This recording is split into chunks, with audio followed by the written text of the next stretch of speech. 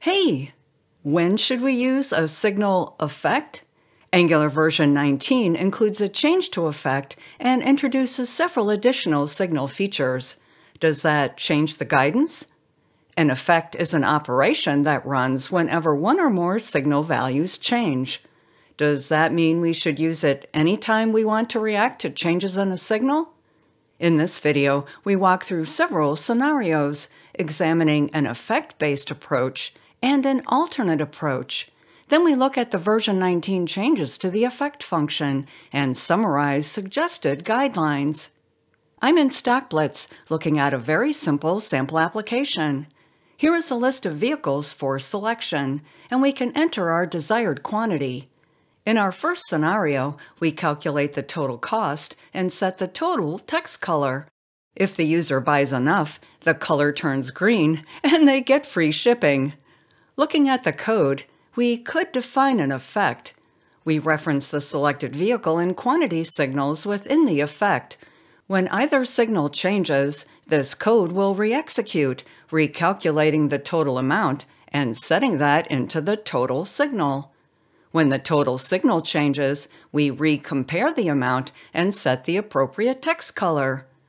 But there is a much better way to accomplish this task using computed signals.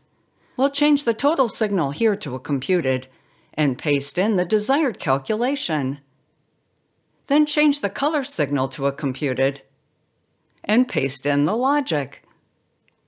Now we can delete this effect. By using a computed signal, we get dependency tracking. When any reference signal changes, the computed is automatically recalculated. We get lazy evaluation. The total and color are only calculated when they are read. And we get memoization. Subsequent reads return the cached value, improving performance. Plus, it's much more declarative. Here, where we declare the variable, we define how it should be calculated. Scrolling up, notice that our signals up here are of type writable signal, but our computed are of type signal. They are read-only, which is fine for this case, but there may be times we want to reset a writable signal when a reference signal changes. Do we use an effect in that case? Looking at the UI, let's select a vehicle and pick a quantity.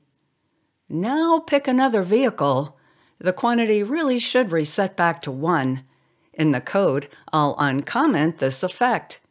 If the selected vehicle signal changes and the value is not null or undefined, we reset the quantity to 1.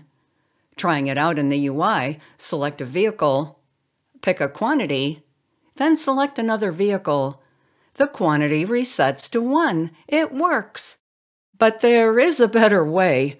Starting in version 19, we now have linkedSignal. Let's try that instead.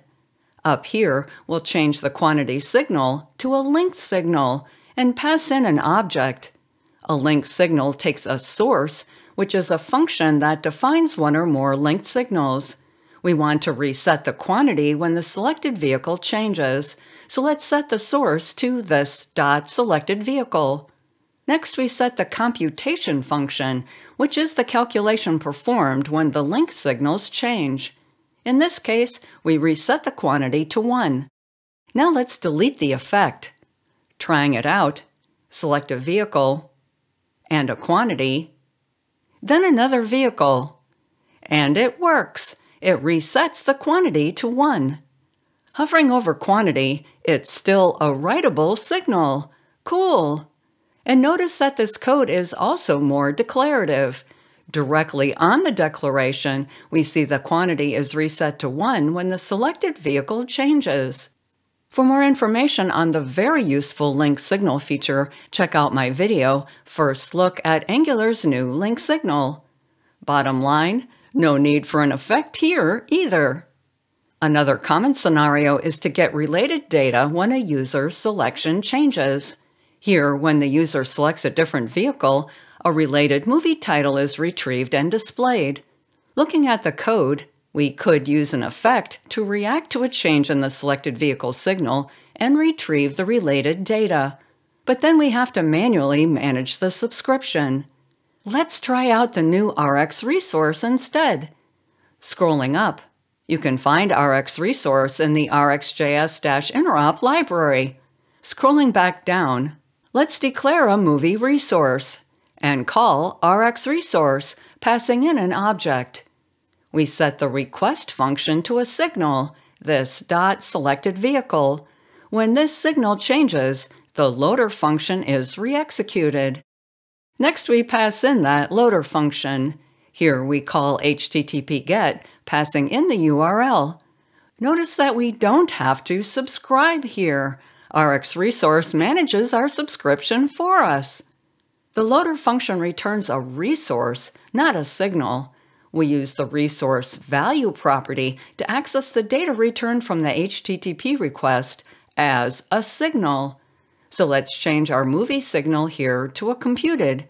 Then return this .movieResource.value to access the signal from the resource. Now we can delete that effect and see if it still works. Select a vehicle, and we see a movie title. Select another vehicle, and it retrieves another movie title. Nice! Use resource and rxResource anytime you need to perform an async operation and return a signal. Check out my video, First Look at Angular's new resource and rxResource, for more information. So far, we've found approaches that don't require an effect. Let's look at one more use case, logging out signals as they change. Here we use an effect to call console.log. Since this reads the signal, it tracks it as a dependency. It will then log the value whenever the signal changes. Open the console, and we see our quantity and selected vehicle. We've now found a great use case for an effect. I'll close the console. So what's changed with effects in version 19? Here's the reference documentation. Notice that effect is still in developer preview, meaning it could change further before it's official. One of the key changes to effect is in the timing. Effects are now run as part of the component hierarchy during change detection.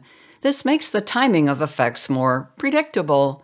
Also, to encourage good patterns when using effect, the Angular team originally set up guardrails to prevent writing to signals within an effect. If you've ever seen the message, "Writing to signals is not allowed in an effect," you've seen these guardrails.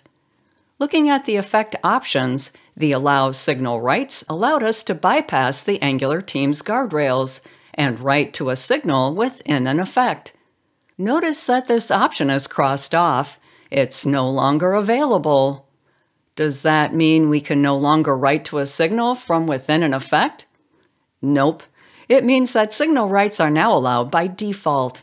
Does that mean we should routinely write to signals in our effects? Nope.